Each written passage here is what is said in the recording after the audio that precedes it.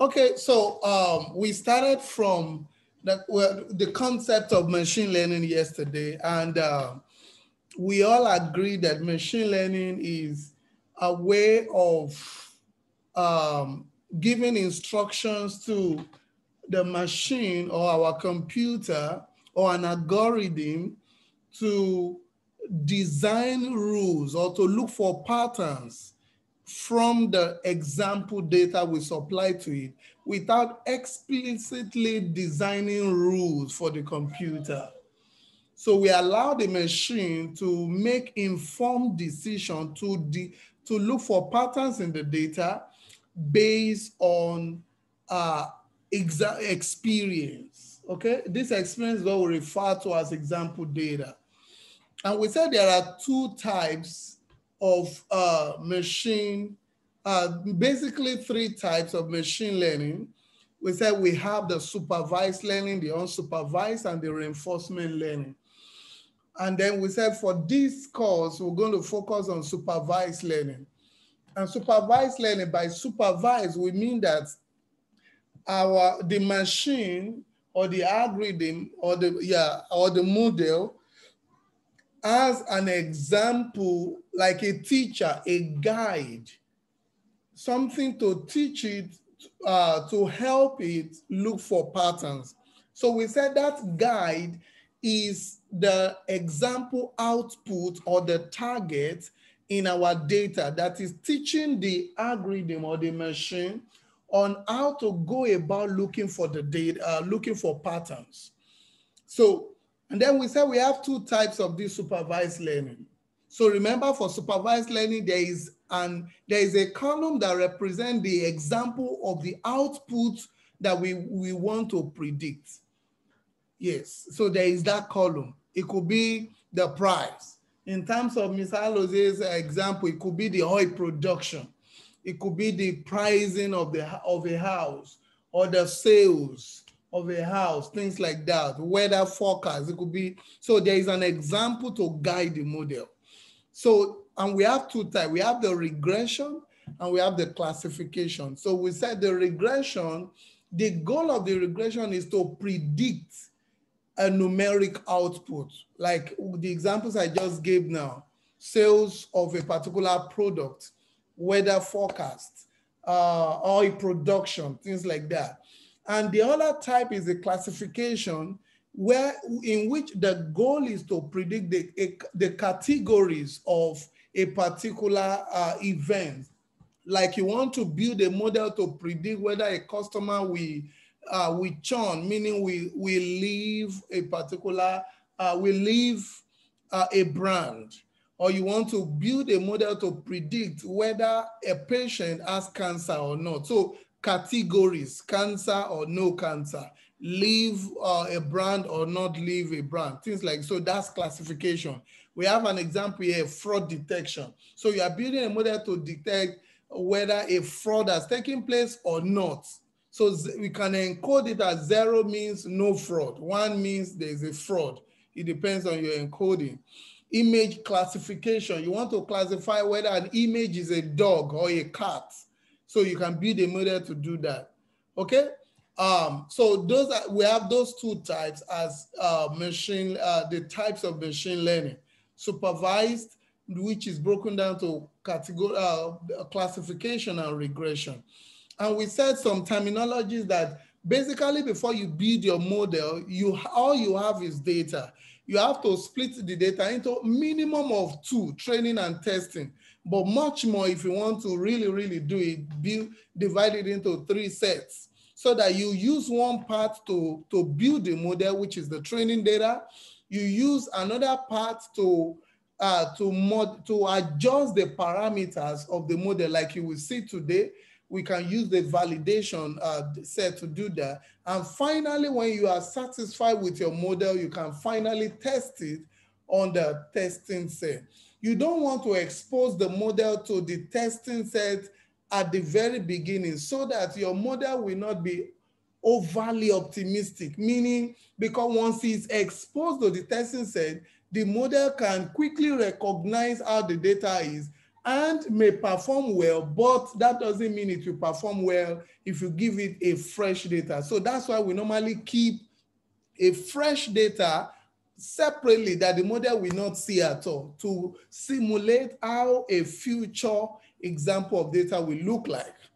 Okay, and then we show the life cycle of model training. Like, okay, you start with the data, you divide it into training and testing, you use the training to build, to train the model, which produce a model, and you define a metric, something to measure where your model is performing, which we, in this case, we can use what we call accuracy.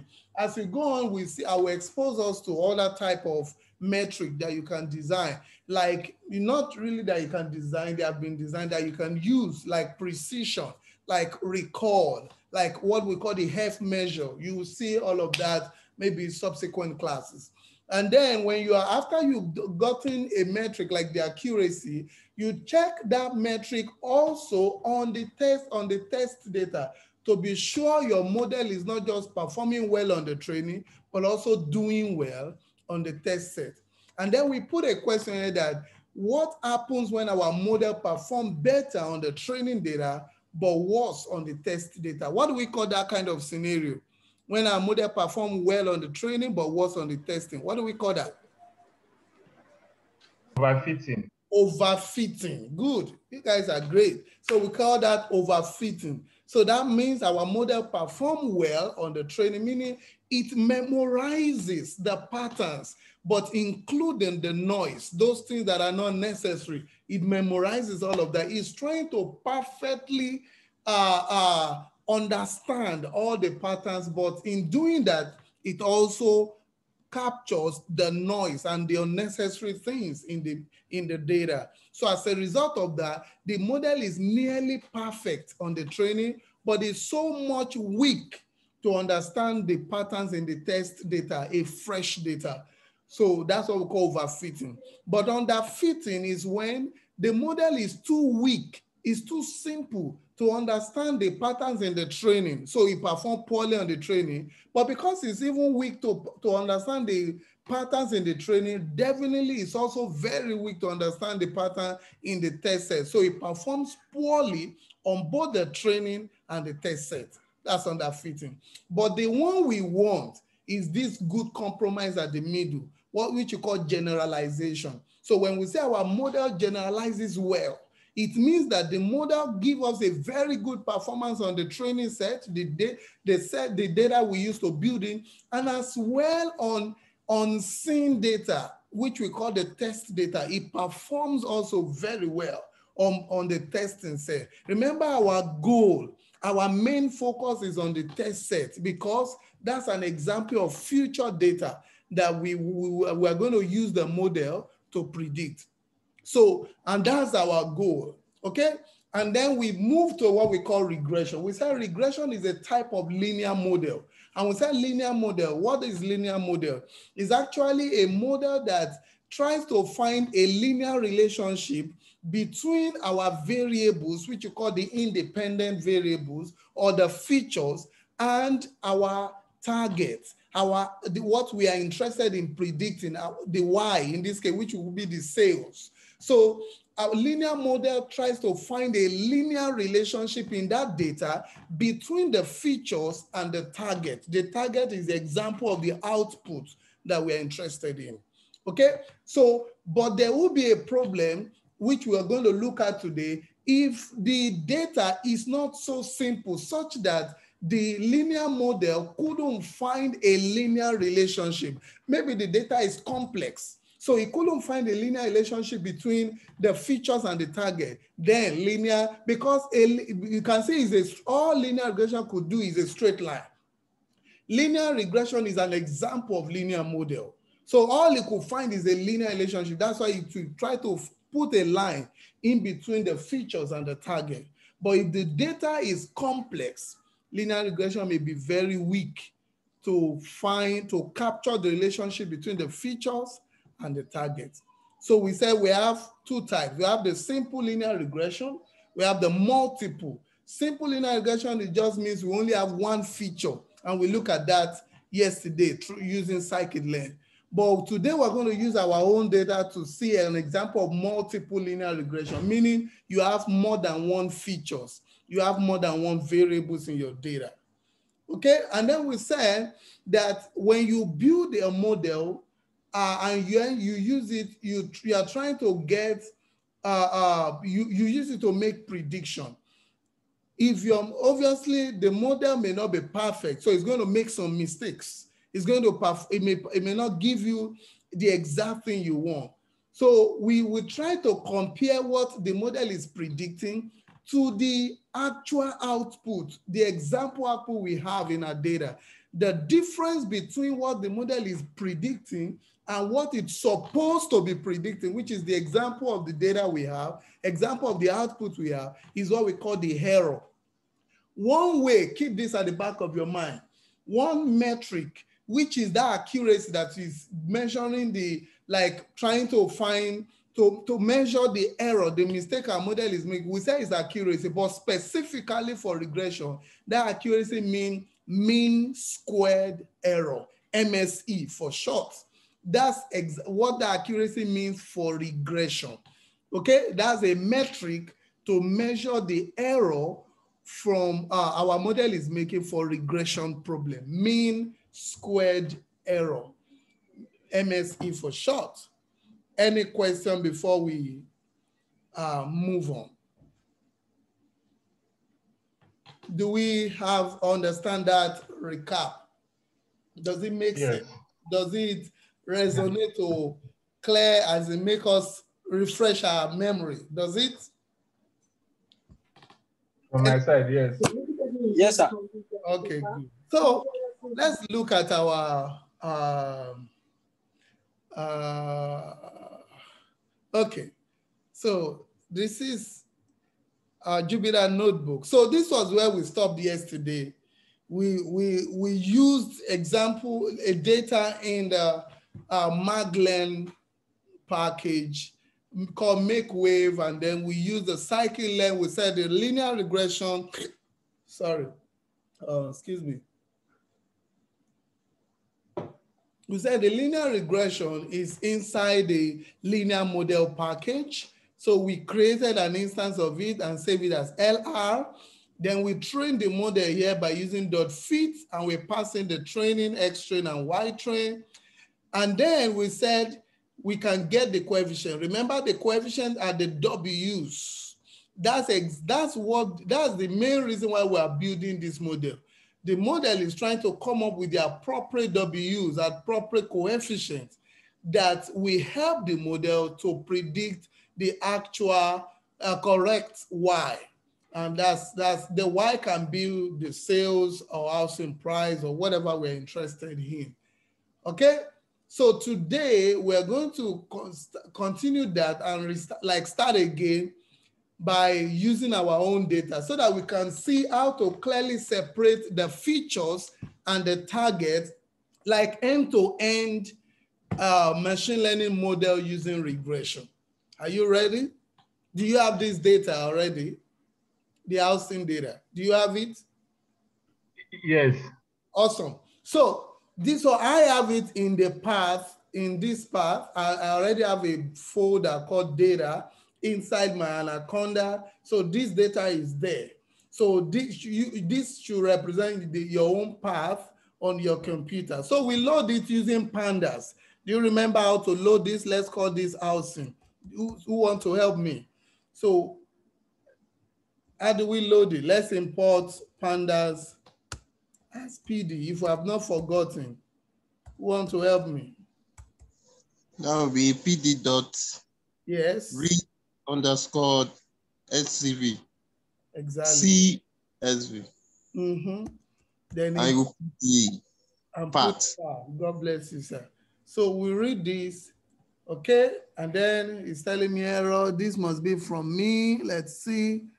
Oh, it's telling me no such directory. So let's see. Maybe I think I have it in the data, housing data. Yeah, I do.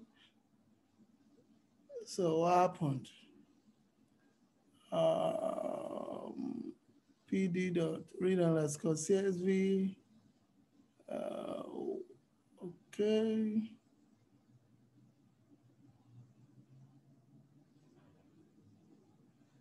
Okay, let me see.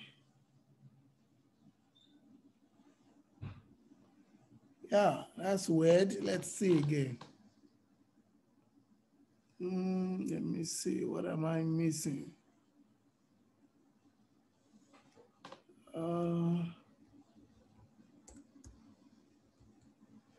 Okay. Yeah. So I have, so we can check the head. Okay. So this is these are the data. All of these columns that you're seeing, they actually acronyms. They mean something. Okay, so I can't remember everything. This stands for the age of the house. This is actually our output, the target we're interested in. In our data, this is the last column, but it will not always be the last column. You should know the target in your data. You need to find that. But in this case, we have it as the last column, but it doesn't always, it's not always like that. Okay. So we have other variable like the average number of rooms, things like that. So, I mean, these all have documentations, but I don't have them here. Okay. So you can inspect it. Remember, you can check maybe the number of rows and column. How do I do that? How do I check the dimension of the data? Shape. Is that what happened? .info. Okay, .info or .shape. So if you do .info, you have a lot. It shows you the number of rows, which is 506. Well, from here, we have to count the number of columns, which is 14 here, which are 14. Then it tells us the data types. You can see that there are no missing value, none, null. For everything, 506, null, which is the same as the 506 rows. So, but if you want to specifically check the dimension, you can just use the .shape. Okay, so we have housing .shape. And so that means we have 506 rows, 14 columns. If you want to check the column names, you can use housing.columns and things like that. You can check some descriptive statistics like describe. We've looked at all of these before. Okay, so this tells us kind of like the average, the mean of each of the variables, the minimum and the maximum. You can see the minimum in this case, like from 0.006 to 88. Another one range from 0.46 to 27. Another one is 0 to 1. So they are not, the scale is different. One is just between 0 and 1. This one is between 0 and 88 or 89. And that one is just between 3 and this. So we might need to scale them, to bring them to similar scales before we start building our model. Pay attention to that. It's always a good practice to always scale. We call it normalize. To always normalize your data, bring them to similar scale before you start building the model. Because if you don't do that, if the ranges of the variables in your data are very, very different. There may be some are very small, some are large. The one that have high ranges can actually overshadow all other features that have small numbers. So that way your model may not perform very well. So it's always a good practice to standardize or to scale or to normalize your data. You are saying the same thing. Okay, are we good? So we can also check for any correlations in our data to be sure that some variables are not correlated. By correlation, I mean you want to check the relationship between the variables. You can check the relationship between the variables, like one variable to the other, to be sure, because if they are very correlated, the high correlation is between 0 and 1. The more the number, the more correlated those two variables are. And now, if they are correlated, that means they actually they have similar information, meaning they are contributing almost the same information to the model. And most times, if two variables have high correlation, we might have to drop one of them, because that means they have similar information. There's no point repeating, doing like repetition of information in the model. It can cause what we call multi-collinearity, and it can affect, it may make our model performance non-reliable. So if there is any two variables or that are very, very, very, very correlated, very high, we might have to drop one and do all. So those are some of those things we will go through before we start building model. You cannot just take a data and just start building model. No, that building model should be the last thing that you will do as a data scientist. You should explore the data, do some data manipulation, visualize it. That's why we did all of those visualization. Check for correlations in the data. By the time you are done with all of that, then you move to what we call data preparation, to put your data in a format that the algorithms can accept. We are going to do that today. Okay? Unfortunately, the one we did yesterday has already been put in that format, but we will have to do that ourselves today. So let's check for any correlation. So we call on our housing, and then we just do .core. Okay, and then we'll see. So you can see that CRM against the next variable, so the correlation is very low. It could be negative or positive. So anything above 0.7 is very high. So we can see this is just 0.2, 0.4. So the highest here is still 0.45. So it's not so high. So you can check for all of that. So there is one here, the median. Anyway, this is the target. So you can see that the number of rooms is kind of very high, has high relationship with our output. So that can give us an idea of the variable that is important to build the model. This is the target. So that's a good one to see. The number of rooms is actually have a high relationship to the housing price, which makes sense. It makes sense. The more the number of rooms may be, the more the price of the housing. For instance, if you want to rent a house in Lagos, is like the 2-bedroom flat is more higher than the 3-bedroom flat may be higher than 2-bedroom. 5-bedroom will be higher than 4 bedrooms and 3 bedrooms, things like that. So this makes sense in and some other variables like that. The one you are seeing 1, they are the same variable, like CRM with CRM, we have one correlation. So you don't pay attention to those ones. You pay attention to the variable correlation with another variable. I don't know if, do you have any question? Is there any way any code we can write to sort it? Because looking at it like this can be very confusing. What do you mean confusing? Is a lot or what? Yeah, it's a lot. Trying to check. Mr. Alozi, I don't know what you mean by sort. Like doing something like this. So you can sort the values. So if you do that, let's see, maybe it's an attribute. So if you do that, see, it will still be big, but this is even more. You can see. So it's better to just check it that way. You will just have to look at it one by one and all of that. So yeah. So you have to look at it one by one. Look at each row one by one. That's just it. Look at CRM against all others, ZN against all others, and things like that. So yeah. Okay. Excuse me, sir. Sir. Yes.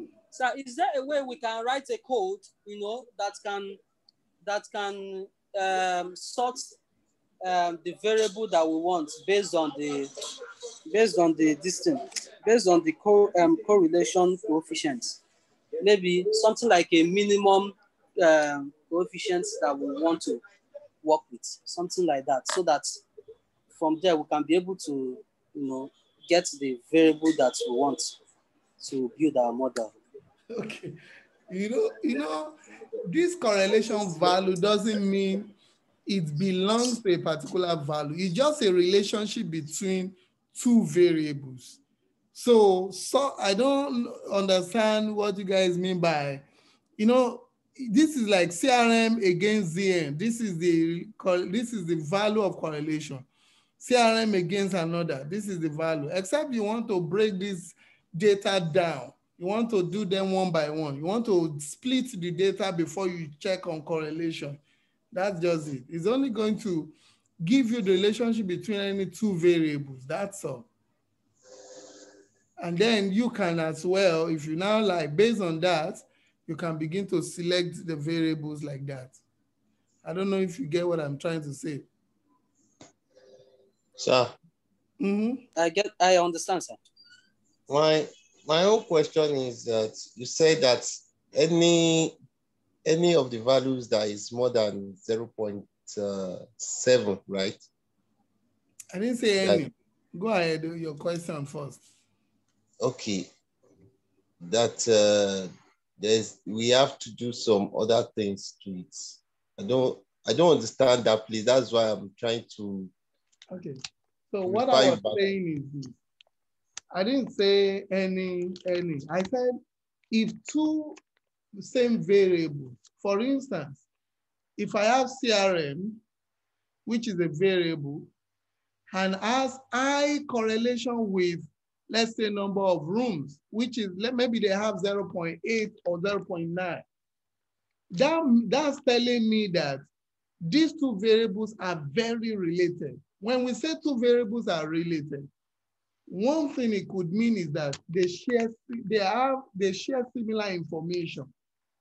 Remember, all of these variables are giving the model information that will help you to predict the output here, which is the median housing price, this last column. So if two variables have high correlation, that means these two variables are carrying similar information that will help the model to predict. But if they are carrying similar, for instance, let's say I have a scholarship program, and the scholarship program is, I want to give scholarship to Nigerian students to study abroad, but we want to pick one from each school. Now, I have a twin in a particular school. They are so brilliant, but their intellectual capacity is the same. We've tested them on every area, but we needed only one. Are we not going to drop one of them? We're going to drop one of them. How? I don't know. How the criteria to use for those ones, I don't. So it's the same thing. They are contributing the same information. So we just drop one, because if you don't drop, that means it's just like repeating the same thing. They have the same information. They are giving the same information to the model. So if you leave them there, there is a problem called multicollinearity. You can read about it. Multicollinearity means more than one variable is saying the same thing. It's repeating and sharing similar information. So if you leave those variables in that model, they can make your model not reliable, because there are some variables there that are sharing similar information. So that means that we don't know which exact variable is actually sharing the important information. Is it variable A or variable B? Because A and B are very related. So we don't know which of them is actually contributing to the model. So we may have to drop one to be sure of the one that is contributing very well to the model. I don't know if you get my explanation, sir. Yes, I did. Okay. Any other question, please? Sir, let me ask you a question. Looking at this data, this is like, okay. on the industries also, and the NOx, NOx, will have 0.76. And the same industry and DIS have 0.7. And then under tax, they have 0.72. Such a situation, what do we consider as the minimum correlation level for us to discard? Okay, so that's a brilliant question. Now, in discarding also, you also need to have an understanding of what each variable means. Do you get? You know, when you have, okay, maybe we know what NOx mean, industry mean, and based on your experience, because a data scientist does not just take data, he also try to understand the data. And in understanding the data, he may need to meet some, for instance, maybe the goal is to build a model for real estate people. So I may need to work along with a realtor, or what do they call them, real estate agent, who has understanding of these variables. So in that case, suppose we consider that, anything above 0.7, 70% relationship between two variables is, suppose we consider that as being very correlated, okay? We might need now, okay, I will talk to a real estate agent or real estate expert with these variables. Which one do you think is much more important here? Are you with me, sir? You will now ask. So by that experience, I may know which one to drop. That's if choosing the level to which you determine if they're very correlated is subjective, and it depends on you and a domain expert, which in this case could be a real estate specialist. Are you with me? Yes, I do understand you now.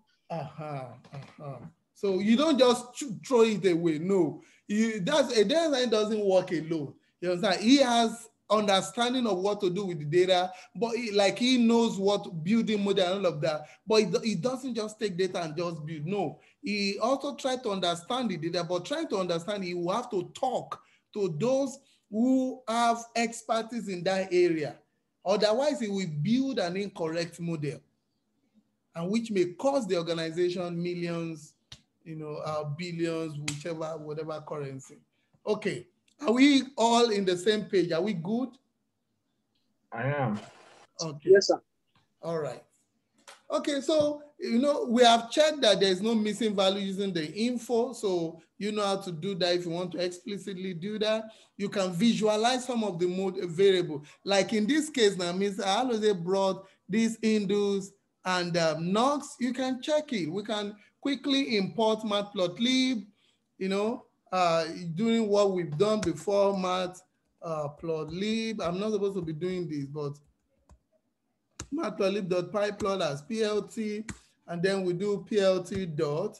Let's do scatter, since we know they are all quantitative variable, and then we do for the indus against I think NOx, if I'm correct, and then we can do PLT dot show, and then if you like, you can put a label X label.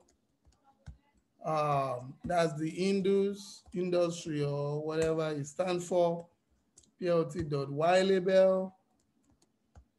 And then we can put NOx. That's all. We can just show it.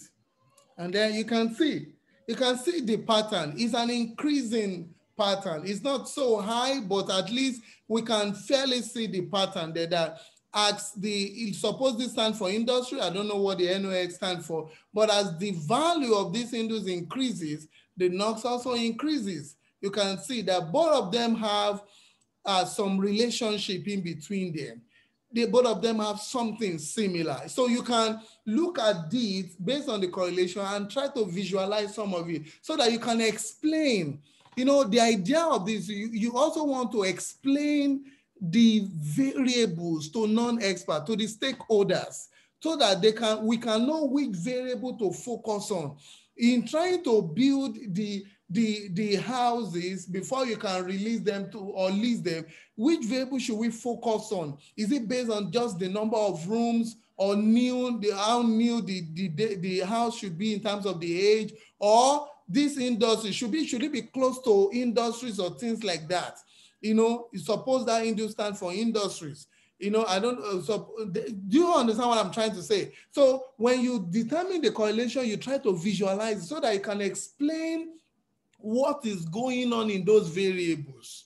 You have to be able to explain to people using pictures because you understand the technicalities. Everybody does not understand what you know. So you have to explain it by showing them pictures, show them, okay, this model, there's something going between these two variables. Which of them should we care more about? Which of them should we focus on? Things like that. Okay, so it's a very interesting stuff as a data scientist. You know, you are using data to make informed decision. Okay, so suppose we have done all of that.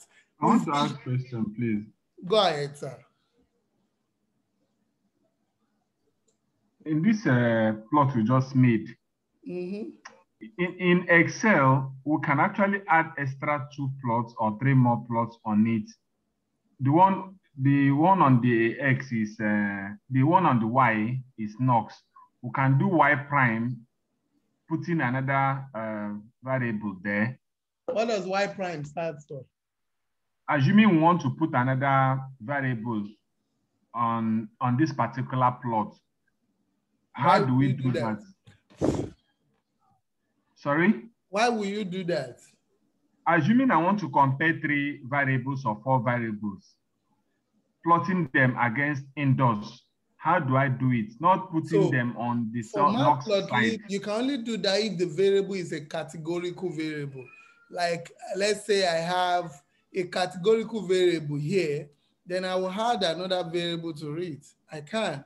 But if there is no categorical variable, even in Excel, you cannot do that. Even in Excel, you cannot plot 3 quantitative variables together as a scatter plot. You cannot. The third variable will have to be a categorical variable, and you can do that here. So if there is a categorical variable here, I would have done it. Yeah. So if there is a third value there, I can set that third value to be the color, and it will separate that using the color. And I can even do that with Seaborn using the hue arguments, all of that. Otherwise, even if you can't plot 3 dimensions and 3 variables, quantitative, that's 3 dimensions. You cannot plot that with a scatter plot. Scatter plot is 2 dimensions, except I use a 3-dimensional library here, which you can, but that's much more complex. So that's it. Okay. Yes. Okay. All right. So suppose you are now okay with it. We want to go ahead and build our model. So what you can do, we will have to now, from our data, we need to select the variables that we use to build, which is from here to here. Since we know this is our target, remember the target will not always be the last column, but in this case it is. So what we do is we need to select all of these, or just simply drop the target column from the data, so that we'll be left with just the variables to build the model. Okay, so that's what we saw in the Maglen that they represented by X. So we will do that here. So let's call that features, just the features alone. So we just drop the target, which in this case is MEDV. And then remember, when we drop that, since it's a column, we set the axis to 1. That will be our features, and our target will be just the last column. We'll select that, MEDV. So in this case now, in the one we used yesterday, the X is what stands as our features, and the Y is what stands as our target. I can do that. I'm just using a different variable. Instead of X, I'm using features. Instead of Y, I'm using target, but you can. So we also try, this is optional, what I want to do right now. We can also make it, instead of, because if you do like this, if I run it this way, let me create a new cell. if you check the features, it's still a data frame. Like this, it's still a data frame. You can see, except that the last column, the median housing price is no longer there because we have dropped it. So this is now our features alone. And our target, which is the median housing price, is here. We can, instead of using a data frame, you can build a model with a data frame. But it's always good, especially if your data is very large, to convert it to a NumPy array, because models are very, very fast in computation using a NumPy array. So to do that, you just do dot values, but remember this is optional. It's not compulsory, dot values. So when you do that, that will convert it instead of a data frame to a NumPy array. Let me run that and show you. So let's do the features again. If you do that now, you can see it's now a NumPy array. It's no longer a data frame, but it's not compulsory. It's only good, especially if you have a large data. So that's why you saw that the data we used yesterday, the built-in, they were in an array form, not a data frame, because it's good to always use an array to build your model. It will save you so much computer memory and make it fast, especially if you are working with a very large data set. Any question? Are we good? How do we know the target? Because this one just told us that the med V is the target. You will know now. If you have a data, for instance, you have a Titanic data. Your goal is, suppose your goal is to build a model to predict if someone survived or not in that data. You have that data. There is a column there that stands for whether survived or not, 0, 1. If you check that data, you have it. So that column, you will know from whoever is giving you the data will always tell you. Otherwise, that means you don't know the problem you want to tackle. If the organization will tell you what exactly the kind of model they want you to build. For instance, they can give you a business problem that maybe the marketing problem are trying to design a marketing campaign. At the very beginning, marketing campaign to target who? Okay, what is the purpose of the marketing campaign? The goal is we want to advertise a particular something, or the bank now, they want to advertise something to the public, maybe fixed deposit. So they want to know who will subscribe to that fixed deposit. So that means they may have an example of previous campaign they've done. In that previous data, they have a column that stands for accept, like that stands for a column that stands for whether the customer accepted to do that campaign or not. So where 0 could be no, they do not accept, 1 could be they accepted. So they have it already. They will tell you. Otherwise, that means you don't really know the problem you want to build a model for them. Why will you build a model? For you to build a model, you must understand what you want to use to build the model for. Otherwise, it must start with a business problem. There is a problem you want to tackle. That's why you are building the model. Hello, sir. Are we together? Yeah, I understand it very well. So you will always know. They will always tell you. Otherwise, you can't just start building model. Okay. So are we all at the same page right now? Mr. Emmanuel, Mr. Bolaji, are we at the same page? Yes, sir.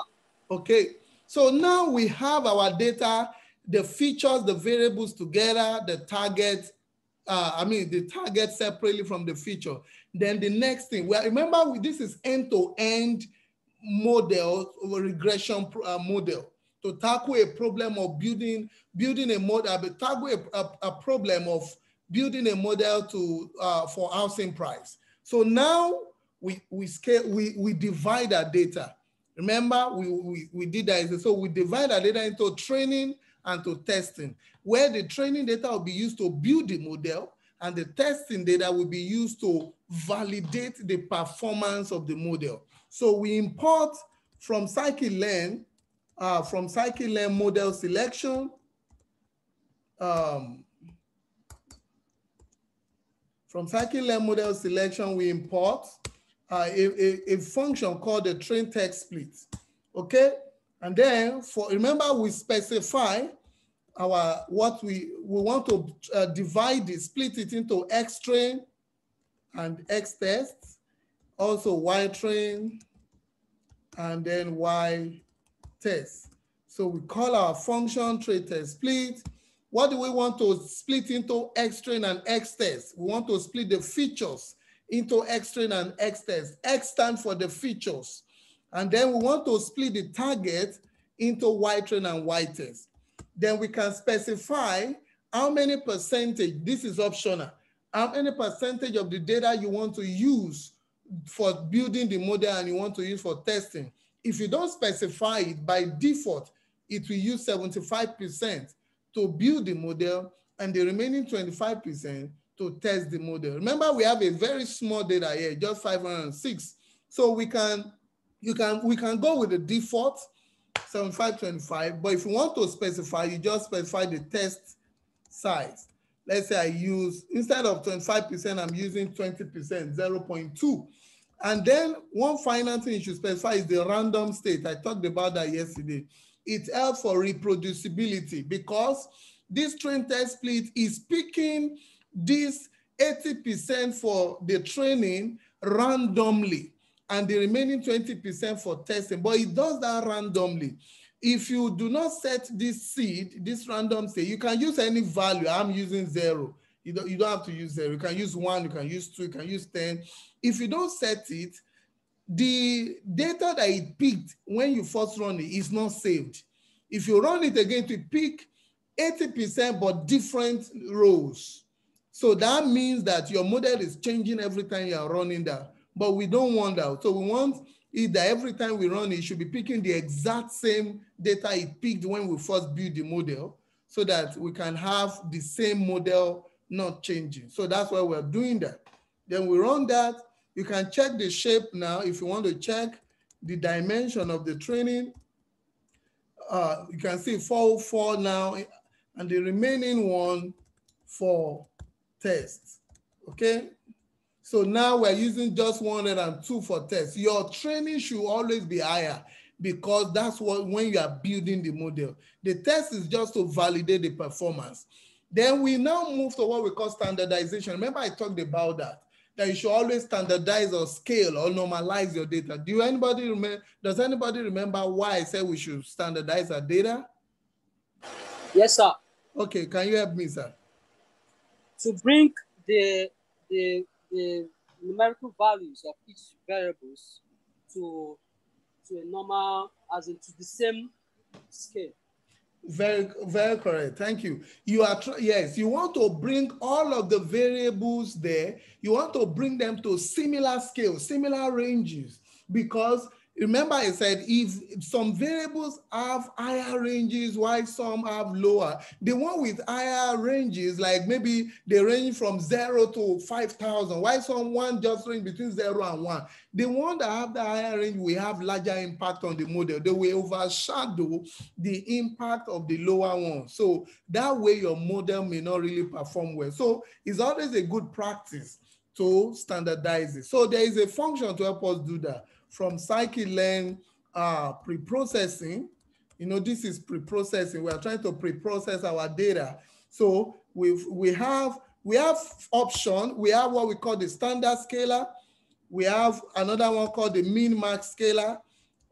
So you can choose any one. I will explain both, but we use one of them. Standard scalar is from the world of statistics. It means that it helps you scale the data, the variables, the features, such that they will have a mean of 0, mean average of 0, and a standard deviation of 1. So if you use standard scalar, all of the variables will now be brought to similar scale such that their mean is 0 and their standard deviation is 1. But if you use min-max scalar, what happens is that it brings all of the variables to a range of 0 and 1. So all of the variables will be ranging between 0 and 1. So I will use that and I will show you so that you can see. Okay. So once you import that, you don't need to import the 2. I only imported the 2 for you to see. So the first thing, you instantiate it, or you create an instance of it, just like we did for the linear regression model yesterday. So you create an instance of it, let's call that scalar. Okay, so we have mean mass scalar, and then we can now use it to scale, to transform our training and test data. So let's call that X-train scale or STD. So we call the instance of this scalar that we just did now, scalar dot. If you press tab, we have fit transform, meaning if you just call just fit, what it will do, it will calculate the minimum and the maximum, because the formula this mean mass scalar is using is going to subtract the minimum from all of the variables and divide it by the difference between the minimum and maximum. If I do shift, I think I've not run it, that's why. Okay, if I do shift tab here, let's see, oh, it's not showing, but if I run it now, it will, because I've not passed anything, I just want to show you. So if I show you, there is a formula there. See, it's going to divide, see the formula here. This is it. So it's going to divide this. So it's going to subtract the minimum and the max minus minimum divided by X max minus S min. So the formulas are actually here. So what it's doing is that it's subtracting the minimum and the maximum of each. Is that equivalent to max minus mean divided by X max minus X min. So it's using a particular formula. You can see it here. So X stands for the variable. So you subtract the minimum of that of, for instance, let's pick a variable here. Let's say the room as a variable, as a feature. It's going to look for the minimum value, the minimum average, the minimum value in that column, in that feature of number of rooms, and subtract it from each row, and then divide it by the difference between the maximum and the minimum. So if you just call ordinary fit, if I don't have this transform here, if I just do fit, it's only going to calculate it. It's not going to transform the model. It's not going to convert that row to a range of 0, 1. So that's why we normally call fit transform on the training set. But on the test set, you only call transform, because you don't want to calculate another minimum and maximum. You only want to use the minimum and the maximum that you've calculated on the training to transform your testing. That's why for the test set, we only calculate, we only transform, we don't fit transform. If you fit transform on the test, that means you are working with, you are not working with the same similar data anymore, because the minimum and the maximum of the test set will be different. So that way, the model will not understand the S test when you supply, because it's going to be seeing a different minimum and different maximum. So that's why we call fit transform on the training, and we use that minimum and maximum that is calculated when we call fit transform on the training to just transform our test. I don't know if my explanation is clear enough to us. Any question? So I don't understand, sir. I don't get you. Okay, so what I'm saying is this. For this, what this fit is doing, let's pick a column in our, a variable in our data. Let's say the variable is induce that Mr. Aloze talked about there. So, and then we want to calculate this, we want to transform this using min max. What it's doing is that it's going to pick each row in this induce, each row, and subtract the minimum of that, of the whole of that variable. Remember, there are 506 rows of this industry, and each row stands for an example of the house in that area. So it's going to look for the minimum value in that row and subtract it from each row there, and then divide it by this induce, which are represented by I. Is going to subtract it by, as like it's going to divide it by the maximum minus the minimum. This is the formula it's using. It's going to find the minimum in that column and the maximum, and then it's going to subtract from each row now the maximum and divide it by the difference of the, it's going to subtract the minimum from it and divide it by the maximum value and the minimum. Like in that row, let me close this and show you. Look at this data. Okay, look at this data now. We can find the minimum here. Suppose I select housing, I select the Indus. We can do .mean. See, the minimum is 0.46 for this Indus, and you can do .max. The maximum is 27.4. So for this formula now, what it will do is going to subtract from each row. From the first row, it's going to subtract the minimum 0.46 and then divide it by the difference of this maximum 27.4 and 0.46. So for the first row, it's going to do something like it's going to do like something like 2.31 minus the minimum, which is 0.46,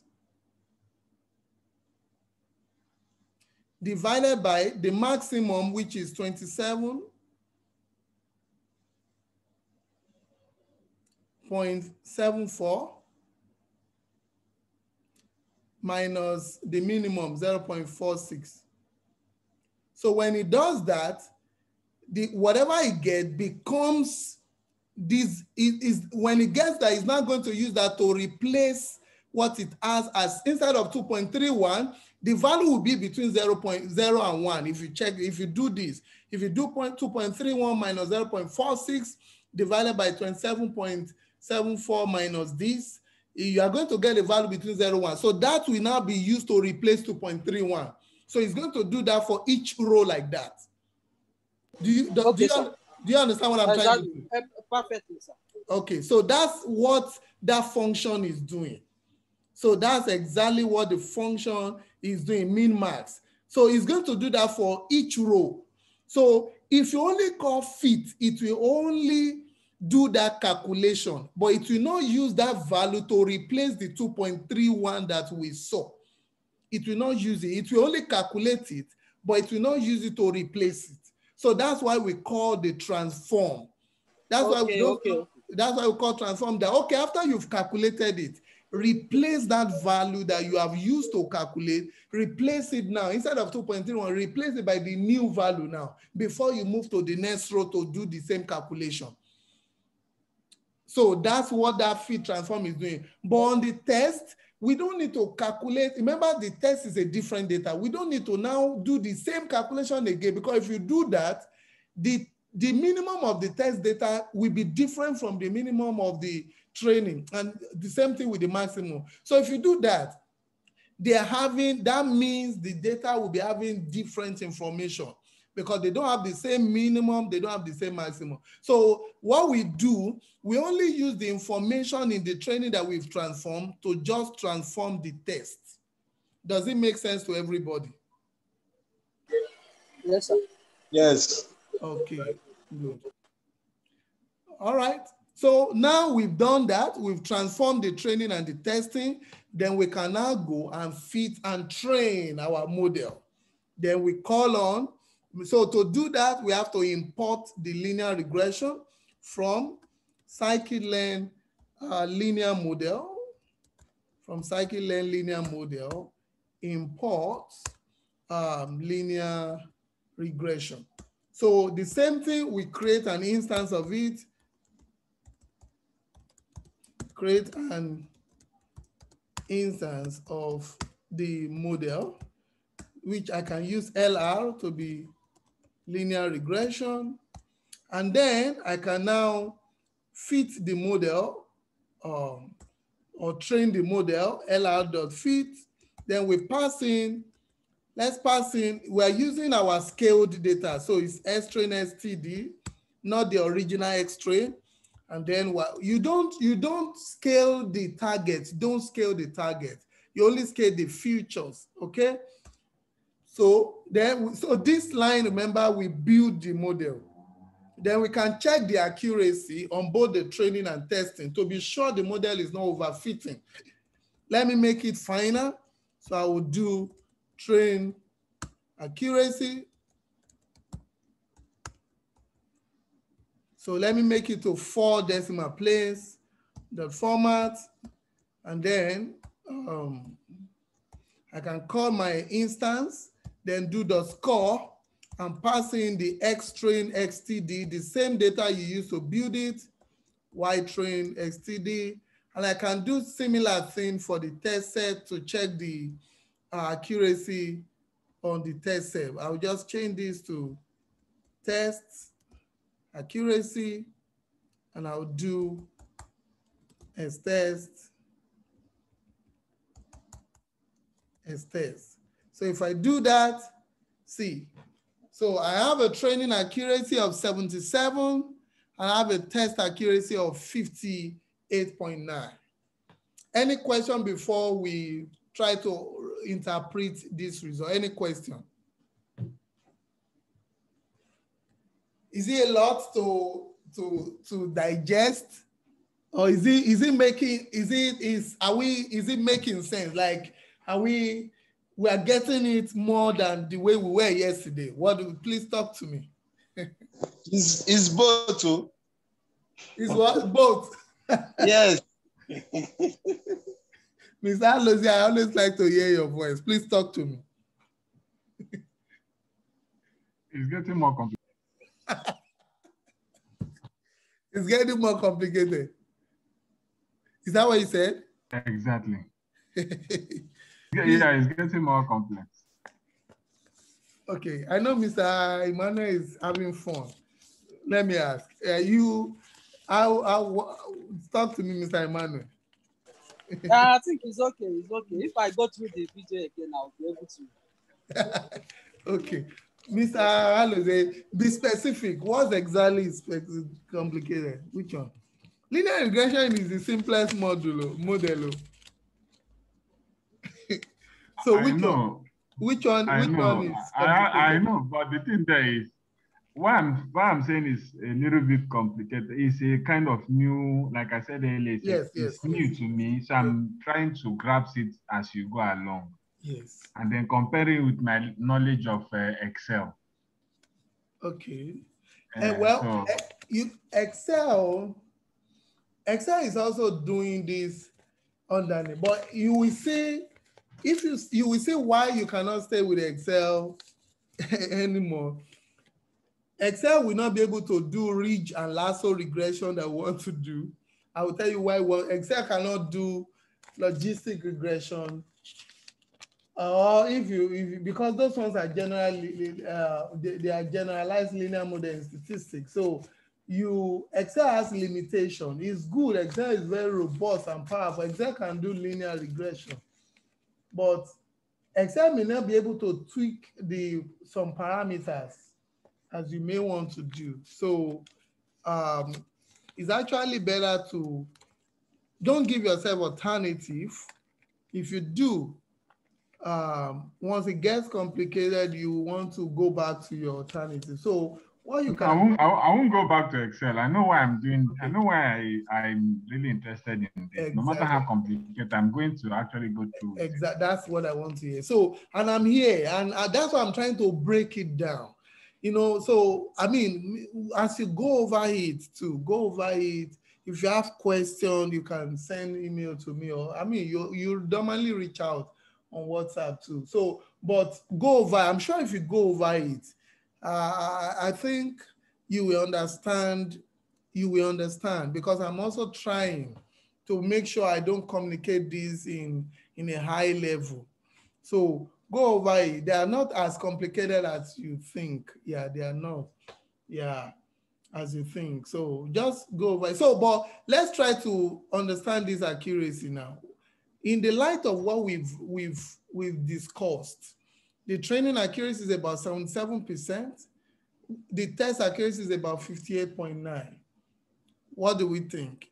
Is there overfitting? Is there Overfitting. Overfitting, sir. So that means this model is performing well on the, is at least not so well, but it's performing a little bit better on the training, but not so better. Is just a little bit above 50% on testing. So 50% probability in statistics means the model might be guessing. You know, if you want to guess, you have 50% chance of guessing right and wrong. So we can say this model is a little bit guessing on the test. So that means the model is not really performing well. However, we may try not to be too hard on the model, because this model only has 506 rows to build, to understand the pattern. So it only has 506 rows. It's not so, it's a very small data. Most times we like to, the more we like to use large data, okay? So that brings me to what the question I was asking yesterday, that what happens when our model perform better on training, but worse on the test.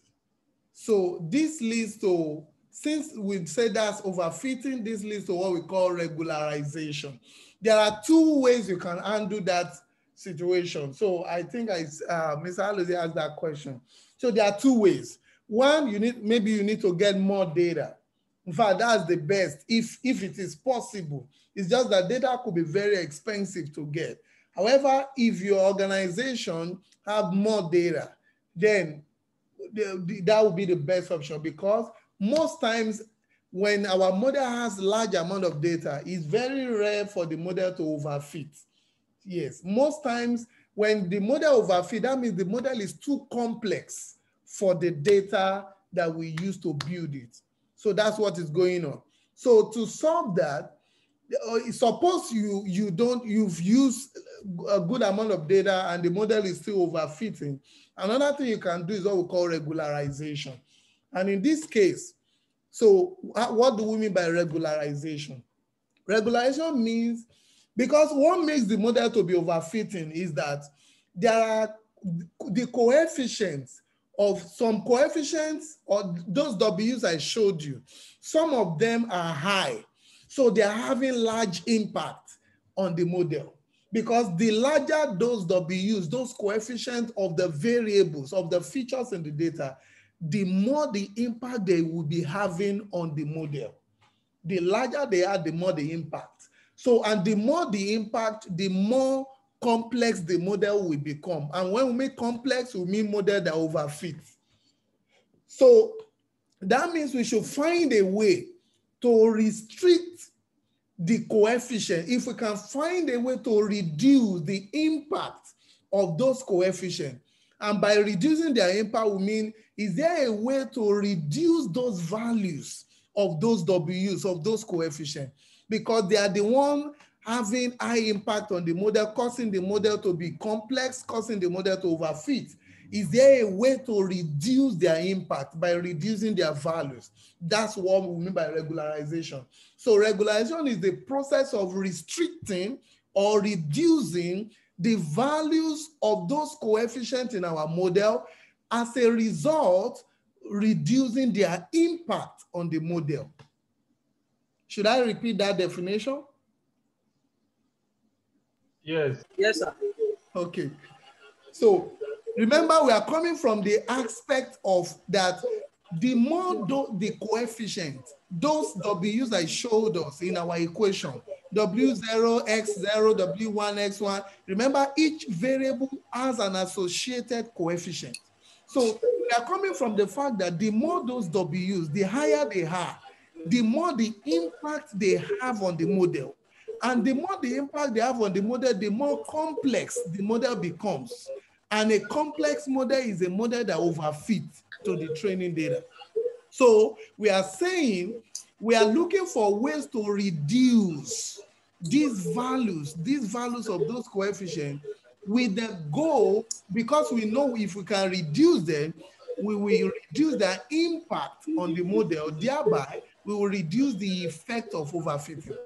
So regularization is the process of reducing the values of those coefficients in our model, thereby reducing their impact on the model or reducing overfitting of our model to the training data.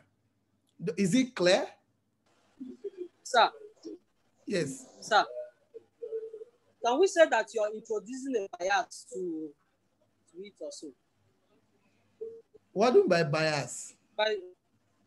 As in you're trying to see how you can adjust this line so that it won't overfit. Yeah, I get your question, but you know, bias is actually another name. So that's why I want to be sure I get what you mean, because I mean, I understand that maybe I'm trying in deep learning, we call that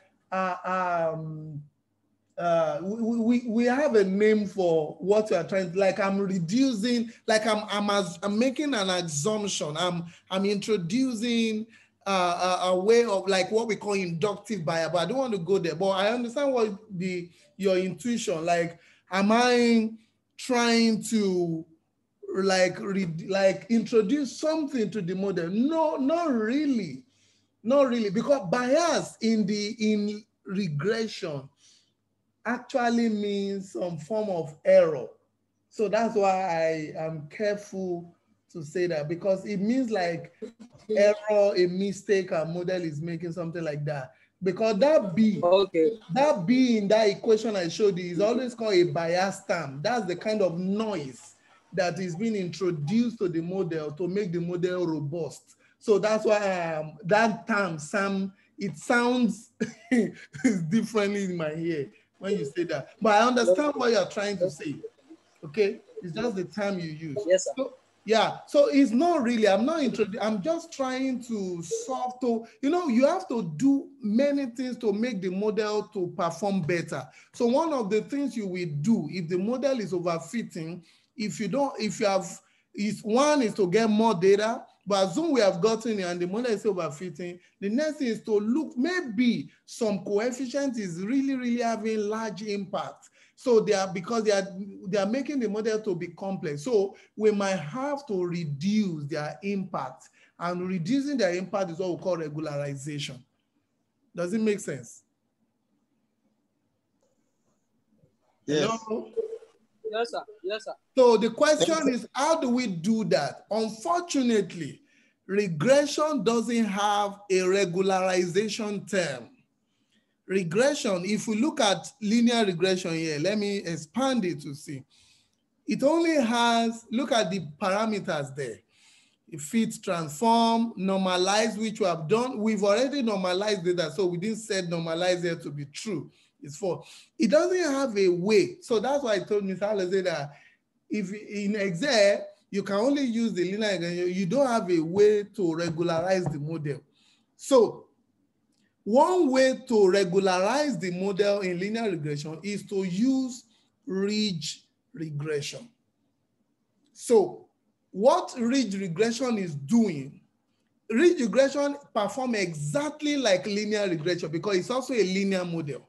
It's very similar. It's like linear regression, just that the only difference is that it has an additional parameter that can be used to regularize the model, to shrink, to reduce the impact of those coefficients. That's why I said it shrinks the high impact coefficient to nearly zero. So what regression will do is that it's going to look for the coefficients or the variables in our data that is having high impact, and it will shrink those values to be close to zero, because the closer those values, those coefficients are to zero, the little impact they have on the model.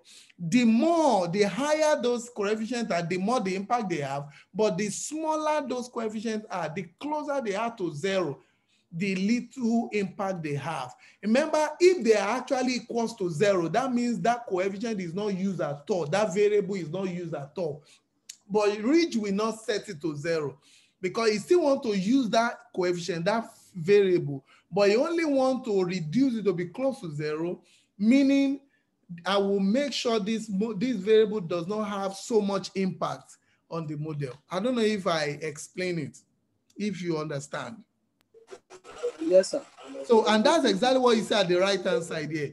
So the middle line is where we have 0. So it's trying to bring what you see at the left-hand side here, those red and green points, to be close to 0. You can see that's why 2 are above in green color, 2 are above, 2 are below, bringing them to be close to 0. Not exactly that you can see the red, so close to 0. So that's what ridge regression is doing. It will shrink the values of those coefficients to be very close to 0.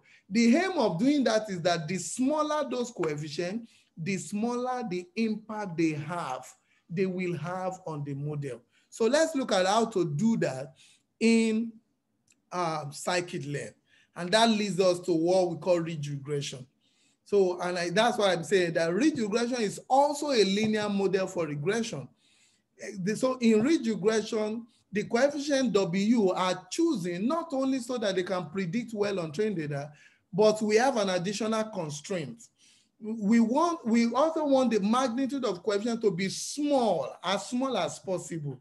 So that process is what we call regularization, which I've explained. So there is a parameter in ridge regression called the alpha parameter. That alpha parameter is the regularization parameter. The higher the alpha parameter, the more regularization you are applying on the model. And you know, by more regularization, we mean you are really, really shrinking those coefficients that have high impact to be close to 0. So you don't want the regularization to be too much, and you don't want it to be too small. If they are too much, most of the coefficient will be close to 0, and you might have a very simple model. Simple model is a model that will underfit. Complex model is a model that overfits. So you want to try to balance it. You want to try to, so most times you can check, you can try to run a for loop and build this model for different values of alpha. So first, from scikit-learn linear model, let's import the ridge. From scikit-learn linear model, import. Let's press tab. We have ridge.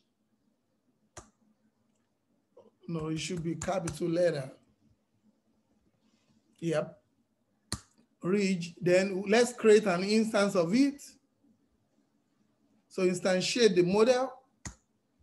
So let's call it ridge.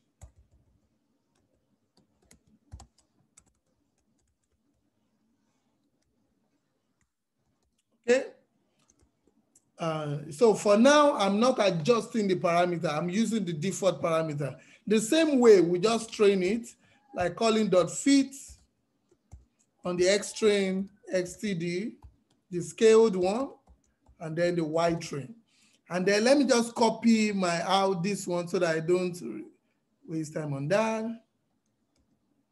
Let's check the accuracy on the training and testing. So I will just change, instead of LR, it will be ridge.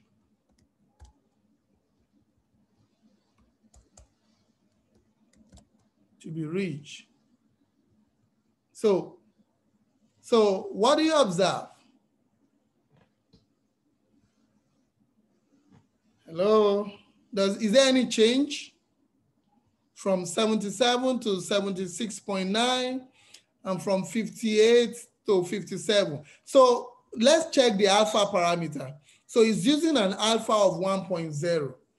We might need to improve to increase it. Let's check. Let's see what it's doing. Is that this model solves a regression model where the loss function blah blah is least square, also known as ridge regression. Let's see alpha. Regularization strength. That's the alpha. It must be a positive float. So regularization improves the conditioning of the problem and reduces the variance of the estimate. Larger values specify stronger regularization. So we might need to increase it because it looks like the model is still overfitting. So let's set, instead of 1, maybe we should use, or you can create it as a new model. let's create maybe for 10 and see. So what people use a for loop so that we can try as many? You can do that, can't you? Can't you do that? Yeah? You can. Yeah, you just run a for loop, like maybe you create alpha values separately. Maybe you create 0.1, 0.2, 0.5, 1.0, 2, 2.0, 5.0, 7.0, and then 10.0. You can do that, and then you do for I in range of, maybe we want to run it or range of the length of alpha, things like that. Range of the length of alpha, and then you put all of those code above. You just put it under it, but you make sure you get the indentation correctly. So instead of printing, I can create the training accuracy here. Train accuracy as an empty list, test accuracy as an empty list. So instead of printing, all I will just do, I will just append it.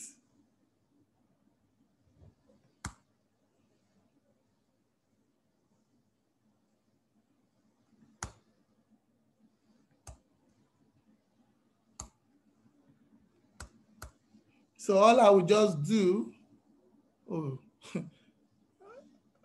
was doing in a different place. That's serious.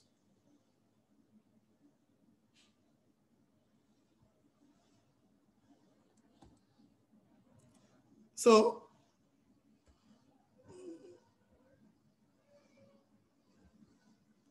I will just do my train accuracy dot append and append all of that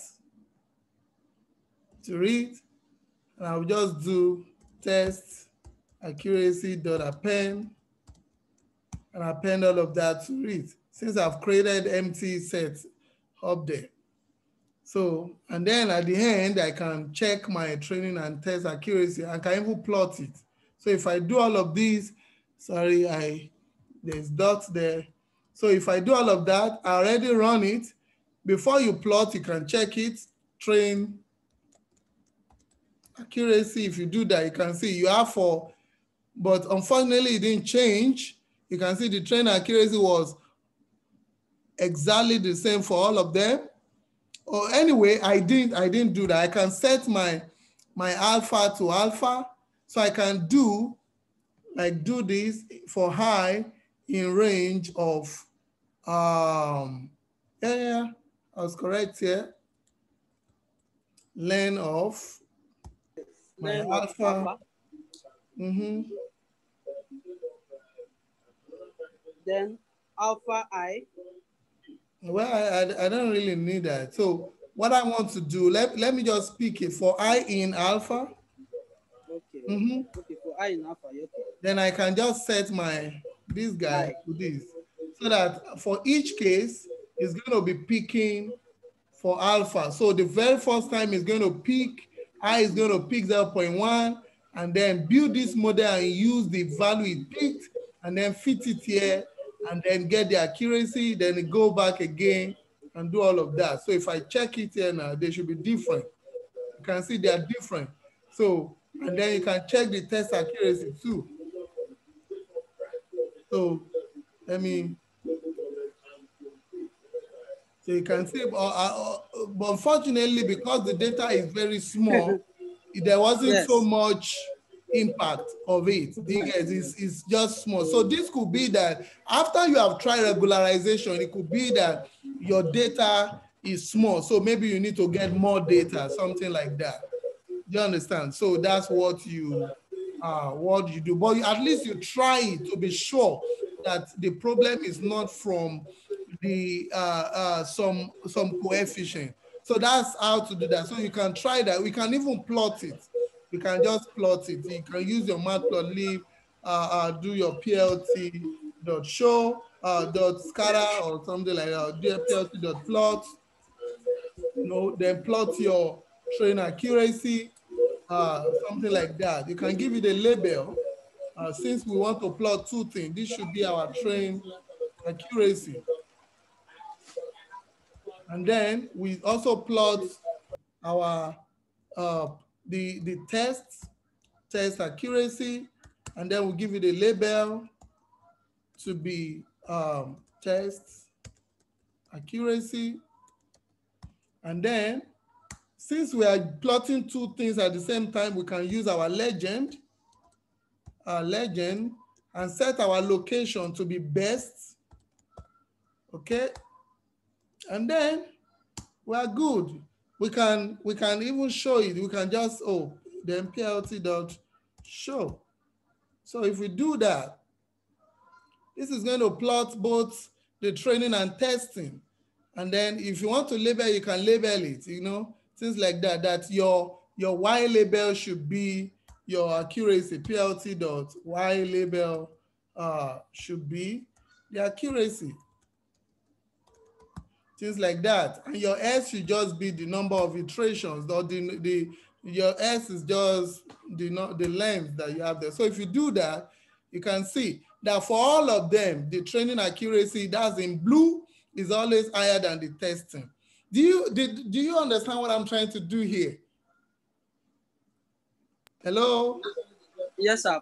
I hope I'm not confusing you. No, it's okay. It's okay. Okay. Mr. Abalaji, are you there? I'm with you, sir. Okay, so you can see, so all we are trying to do is that these are the regularization time. We wanted to check maybe regularization will have impact on the model. Maybe it will help us increase the test accuracy. So that's why we try different values. So we are using the for loop we've done before. Okay, for I in each values of alpha. So pick the first time 0.1, build the model, but use alpha of 0.1, fit it, train it, and get the accuracy and append it to this train accuracy there. Get the test and append it there.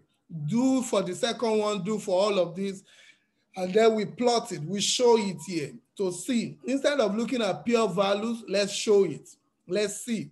So we saw that for all of the values we pick, which was from 0 to like around 7, like we have more than even that, we have more than 10. So for all of that, which one? We saw that the model overfit, actually overfitted from beginning to the end. So that means the problem may not be from the coefficient, it may be that we need more data, something like that.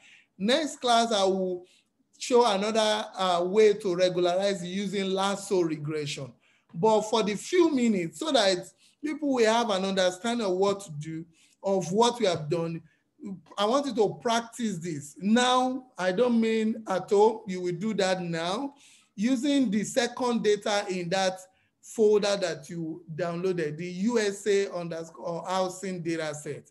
You have it. So I want you to practice everything we've just done. Explore the data, you already know how to do that. Build a linear regression model. If it overfits, try ridge regression and see, maybe it will have any effect. So at this, I'm going to stop recording.